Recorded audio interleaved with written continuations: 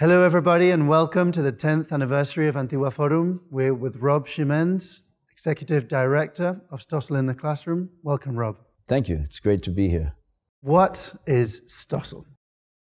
What Stossel in the Classroom began somewhere about 13 years ago as a way to take John's videos and get them to teachers so students could see another side to what is popular in the news. And it's not always that government is the answer. Often that government is the problem. So Stossel in the Classroom has been great. There's over 100,000 teachers use our materials. And because of that, there are students learning about liberty in the United States who would not have learned about it otherwise. Could you give us an example, sort of, to anyone who's going to be watching us from home, so they understand how it works in the classroom? Could you give us a concrete, bit more of an example, please? Sure. Initially, they were just given the DVD with some curriculum, and now we write full-blown lessons for almost all of the videos that we post, so that it's not, here's a 5-minute video, figure out what you're going to do in a 40-minute class period. There are a lot of materials that go with it, previewing materials, but the videos can range from the unintended consequences of regulations, the downside of taxation, how regulations interfere with job creation and people's inability to get jobs. So it's really perfect for students because they're getting that, they're just getting one side, and this makes them think, hey, maybe these rules, these regulations aren't working in our best interests. So Rob, could you explain with an example a bit more about Stossel in the Classroom? I understand there are different sides, and the basic idea is not to feed the kids what's coming out in the news with one single perspective which wants to be sort of forced into them. Could you explain a bit more about that? American history classes, we have tended to teach students that the government regulations that have expanded over time have been in their best interests. And that's an important piece of history. And while Stossel videos don't cover history per se, they cover the negative consequences of regulations at times.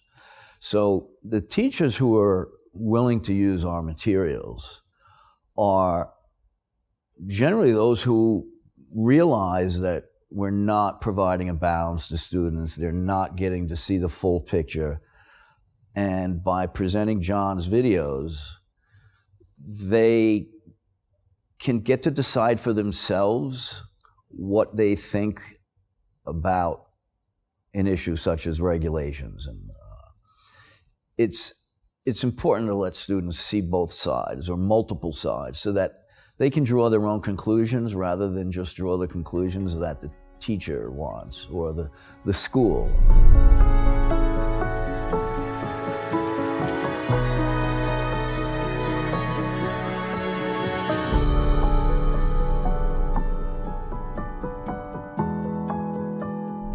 Why is critical thinking under such an immense assault? Critical thinking is important because we need people to make decisions that are based on facts or based on reality, not based on something that was just drilled into them for 12 years. If I could just expand, one student once said, well, you're presenting these libertarian views. When do you show us the other side? And I said, I was a little brash about it. I said, you've had 11 years of the other side. I don't believe it's my duty to split my time to give you 11 and a half years and present half a year of the liberty view. You've had that side.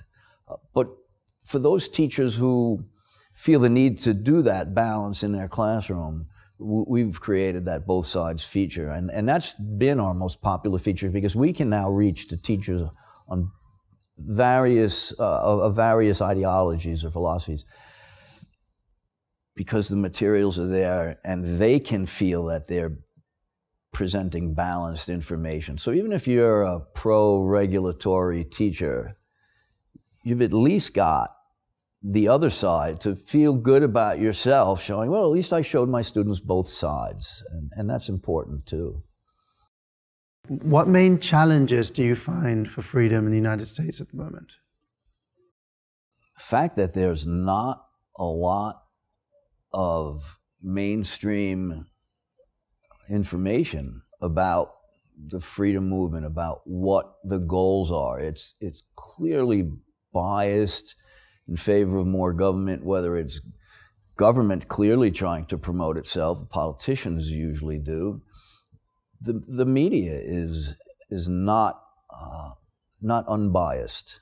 They're not presenting various views fairly. One side is demonized, and it's often the side that favors more freedom, less regulations.